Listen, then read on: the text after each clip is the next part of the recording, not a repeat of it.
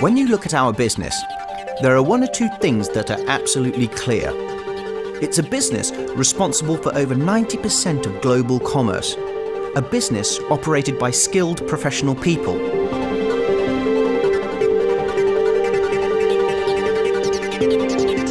It's also clear that it's a business experiencing rapid change, massive technological advances, including automation.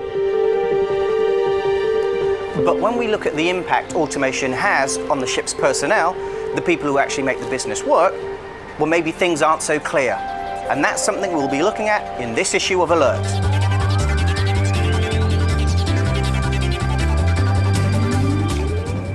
If you're familiar with this series, you'll know that Alert is a forum for discussing the many human element issues in the maritime industry. And it features contributions from maritime professionals around the world.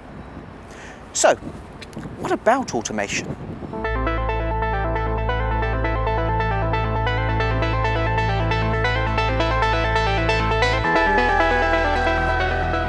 Well, it should make life easier for the seafarer, and it should make operations safer.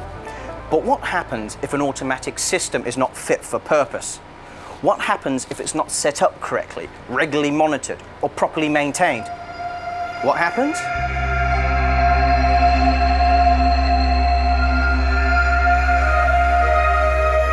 And there's another problem with automation. At sea, operators of equipment or systems need to be constantly aware, with an instinctive feel for something not being quite right.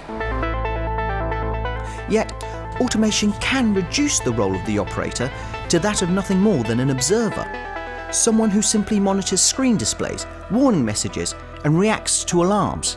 There is no doubt that automation has dramatically increased the number of alarms on board, so it's crucial that seafarers are trained to recognise what those alarms mean and what to do about them.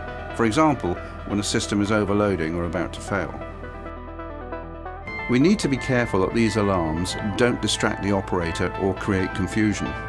Coloured light alarms, or bells and sirens, are an essential part of safety assurance provided by regulation, classification and safety management for the protection of equipment. And of course, we need to remember that it's the appropriate response of the crew that enables safe operation, not the provision of the alarms.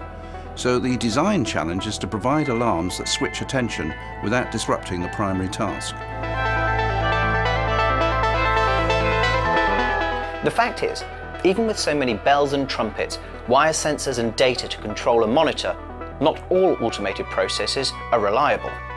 So, despite technological advances, nothing exists yet that will replace the officer of the watch in his or her duties.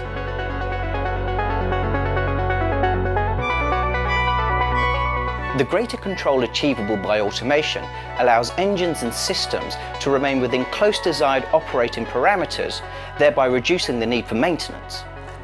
So engineers now tend to rely on automation and have less experience manually controlling the plant. The trend is towards centralised operation and integrated automation systems to provide effective control of cargo and machinery systems. The problem is the operators can be overloaded with too much information, especially in abnormal situations.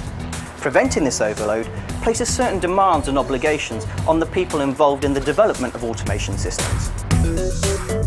Poor integration of information systems on the bridge and in the engine room, plus the move towards an increasingly passive monitoring role for seafarers, can present an increased risk of unintentional human error, in turn leading to accidents at sea.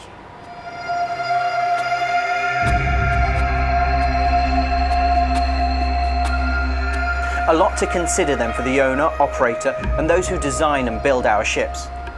And there's also something the seafarer should consider. Today we have wonderful tools at our disposal which help us to be safer and better protected. But the operator needs to apply engineering or nautical common sense before making a decision.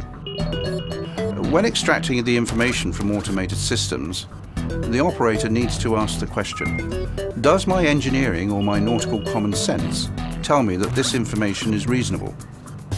And do a credibility check before acting. Stop, think, decide what he or she is going to do, and then do it. rather than pressing a button without thinking. There's no question that automation will become more widespread and almost certainly more complex.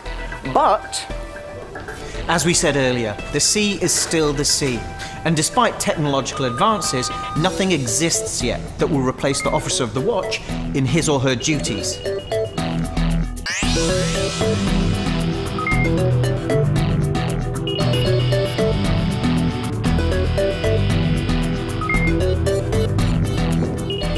That's it for this programme.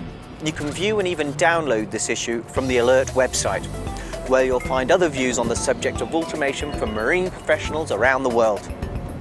It's well worth a read. Hope to see you back again soon.